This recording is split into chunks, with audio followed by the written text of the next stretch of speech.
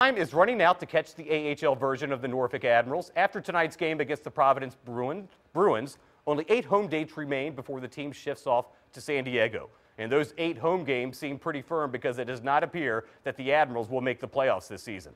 Big Saturday night crowd at Scope, more than 6,600, and that meant for a very busy night for beer man Willie, who said he was also a man down, slinging a lot of beer. Lots of early scoring in this one. Early first period, Bruins already up 1-0. Admirals answer Max Freeberg with the feed to William Karlsson, and we're all tied up at 1 goal apiece. Karlsson's been playing very well when he's been down in Norfolk. Now, seconds later, a lot of traffic in front of the net.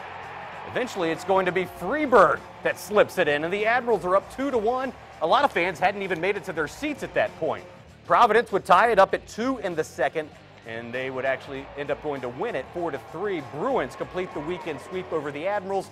Norfolk back home again on Wednesday and next weekend. And there was a fight, too.